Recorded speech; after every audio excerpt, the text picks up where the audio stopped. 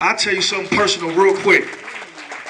I got a lot of respect for Osmic. I never seen nobody like that. I tell my friends at home about this young dude that got a bunch of dope black people working for him.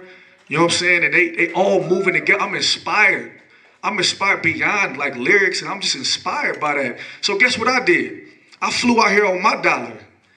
You know what I'm saying? This is my dollar. I'm coming to perform at 7 o'clock. Shameless plug. I'm coming at 7 o'clock. 7 o'clock. I came to perform.